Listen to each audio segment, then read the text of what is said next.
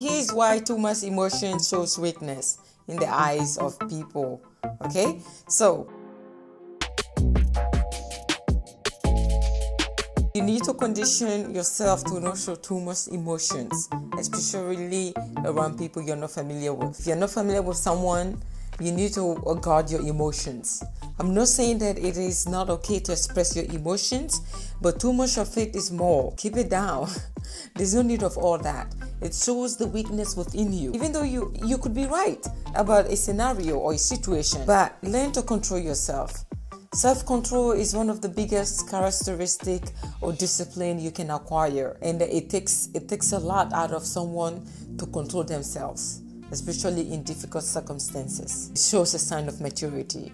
It shows a sign of, maturity, like I said. You have to be mature to the point whereby you can control your emotions, even if the conditions are not favorable, even if the conditions requires that you lose it. But you don't lose it because you have self-control, and that is big. People respect that. Even though you're not doing it for people to respect you, but you yourself, you should respect yourself and acknowledge that you have a characteristic that is not that it's not given to everyone, but you have a characteristic that is not acquired by people.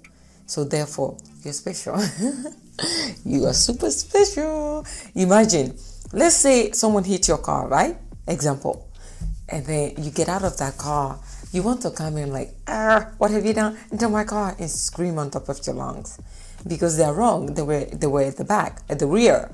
And therefore they decided to hit your car. They are wrong, and the law acknowledges that. But if you remain composed in that scenario and exchange and whatever protocol you have to take and remain calm, it is a skill. If you have to meditate to acquire this skill, go for it. At home or around people that you feel comfortable with, you can show your whole emotions if you want. But I'm just saying, for the out there, when you're on the go at work, your co-workers, someone will step on your toes. It's given, because we're all human. We live among each other, we make each other happy, angry.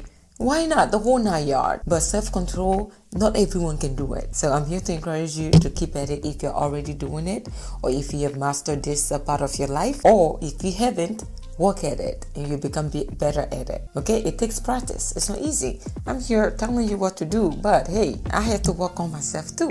I'm constantly working on myself. I told you guys, I am constantly working on myself. So we all can improve. Why not? That being said, let's chase health. And guess what? Practice self-control.